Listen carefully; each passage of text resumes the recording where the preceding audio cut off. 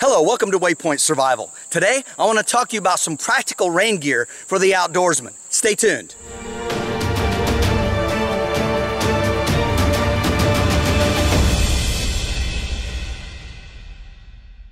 So I'm out here on the property and I'm working on our bark shelter for our Phase 4 Primitive Survival and Bushcraft class. And we've got major rain coming in, as well as the remnants of Hurricane Ida when it gets to this area. And so we're looking at the next 2 or 3 days of rain.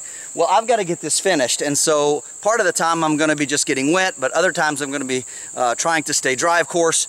And so when you're out and about in the backcountry, there's always a lot of questions. What kind of rain gear should you use? And I know there's a lot of opinions, but I want to share with you what I like to carry in my pack. It's fairly small and it doesn't take up a lot of room.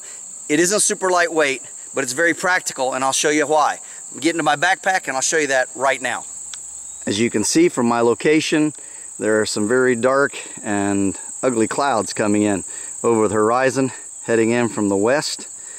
And so I have to be ready for it when it gets here. Even though I'm out working on the property, it's always good to be prepared should a sudden storm come in.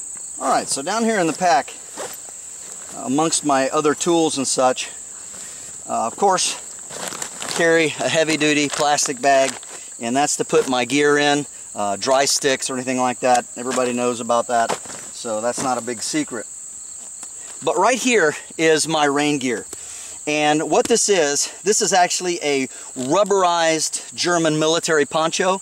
I've also got a couple of the older US GI rubberized ponchos. These were used, I guess, in the 80s and 90s. Most of what you get today are the nylon, the PU coated. They're very lightweight, but they're also not very durable. This is amazing. This stuff is really tough. But what I carry inside is also very useful, because this is more than just a poncho. Opening this up, and this is glow-in-the-dark white paracord.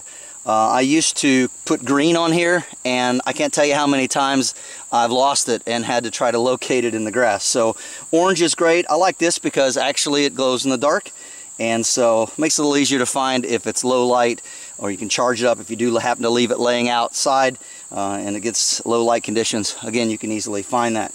Alright, so inside, very quickly, I have a couple of items. First of all, I have this great Gore-Tex. It's made by Outdoor Research.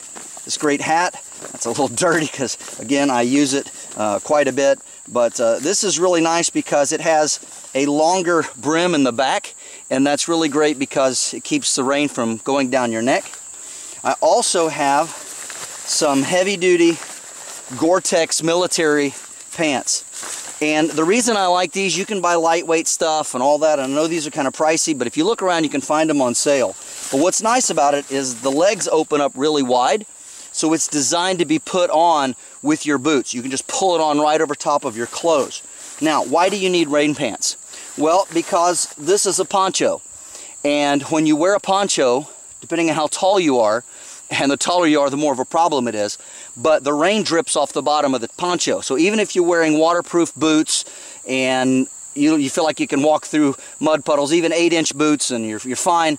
But I will tell you this, the water will drip off the bottom of your poncho, make your pants legs wet, and it'll run right down into your boots, your socks, get your feet wet. So you definitely need some kind of rain pants. It doesn't have to be the military Gore-Tex. I just happen to have this. I like it. I like the way it fits, and it's designed to go over top of your uniform. It's also very tough, made for our military, so it's very durable. Alright, so let's go ahead and put this outfit on so you can see what it looks like. So the first thing that I'm going to put on is the pants. Now you want to leave these in a readily deployable condition. So they're already unzipped. I don't want to take time if it comes down a sudden rain to have to stop, not only untie and unroll my rain gear package, but then also at the same time have to fiddle with zippers and Velcro and all that.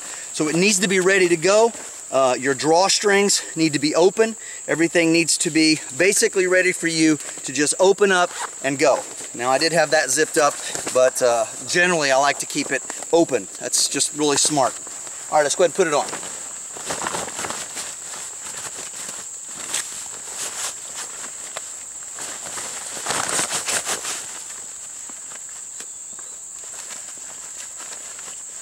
I like these because they're big and they go over top of my knife, my cell phone pouch if I'm carrying one, and very easy to fasten and put together. So again, very, very quick, and attach that Velcro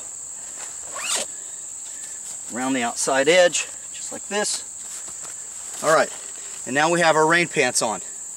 Next we come to the poncho. Now it's important with this poncho that again you leave everything open. Now these are designed for each man to carry one, and you can snap them together and it makes a tent. There are also grommets on the outside edge, and you can take and you can stake this out. This makes a very, very handy shelter. And I have slept under this in snowy conditions. People that are in the military are very aware of it. This is the German one. And you can still find these sometimes on Amazon or eBay. They're getting more expensive. Sometimes at some of the shows you'll find these. But you want to make sure that the snaps and everything are open on the sides, again, for a quick deployment. So we put this on. You're going to have to find where the hole is. That's the only fiddly part of it. Then once you get that on, you have a pretty big shelter. And you can see how large this is on me. However, I want you to notice how the rain will drip off the bottom. As you can see, when the poncho is down just below my knees, a lot of water would run down onto my pants. That's why the Gore-Tex pants or waterproof nylon pants are so very, very important. That's a really big deal. Now there's one more thing I want to show you. So this poncho has a really great rubberized hood, and if you've got a ball cap on like this, then it works pretty decently, just like so, to keep the rain off of your head and face. But if you've ever worn any of these, you'll know that when it's hot and humid outside, you begin to sweat a lot. So that's why you want to leave the sides open. You want as much airflow as possible. But the problem with this is it definitely hinders your hearing, and it minimizes your sight from side to side, so your peripheral vision.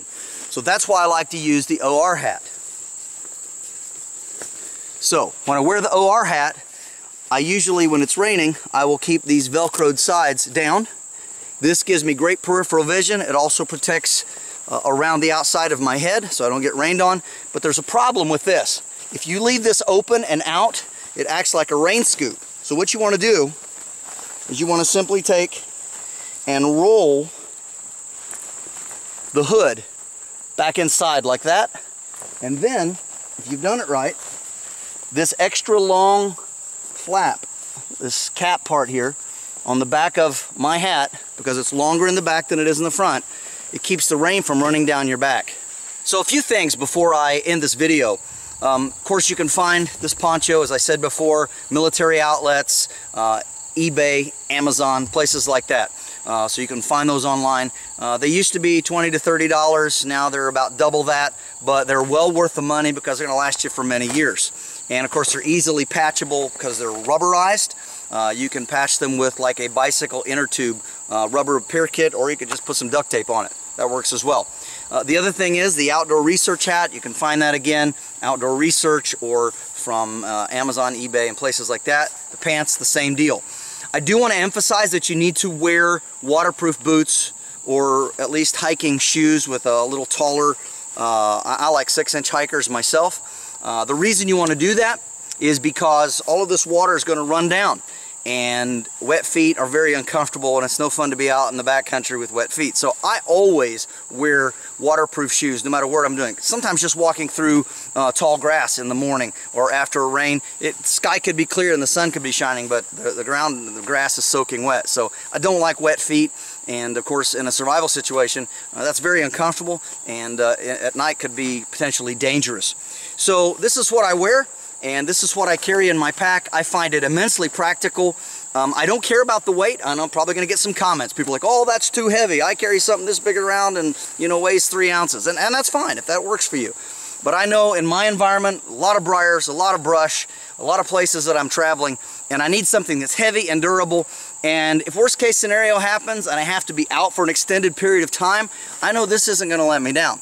It's going to stick with me, it's going to work, and I'm gonna have it for a long time. Again, I've had some of these for like 20 years, and some of them are from the 60s, 70s, and 80s, and they're still usable and durable.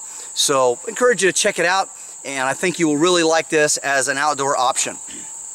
One other thing I want to tell you about wearing something like this is these do not breathe well. So I would recommend that if you're out in a rainstorm or something like that, that you just hunker down unless you just absolutely have to go somewhere, because you're going to really sweat, you're going to perspire, and you're going to get as wet on the inside from perspiration as you will from the rain on the outside. So other than keeping your gear mostly dry, that humidity from your body is going to really make it miserable. So I would caution to be very careful. And of course, with that, it's always a good idea to wear quick drying clothes, nylon and polyester and things like that, that breathe easy and that dry quick underneath your clothes. Because again, it's good to be dry, and it's easier to stay warm and dry than it is to get warm and dry. So if a rain comes, put your gear on, put it over top of your backpack, and just hunker down and wait till the storm blows over. This is James Bender for Waypoint Survival. If you like this video, please give it a thumbs up. Also make sure and check out the links in the description box below. And while you're down there, you'll find our Patreon link. This is where you can donate to financially support the channel, and you can do so for as little as $1 a month, and a big thank you to everybody that's been doing so. You'll also find our spring link. This is where you can buy great Waypoint Survival branded merchandise. You'll also find our waypointsurvival.com link. And this is where you can sign up for great survival and bushcraft training classes.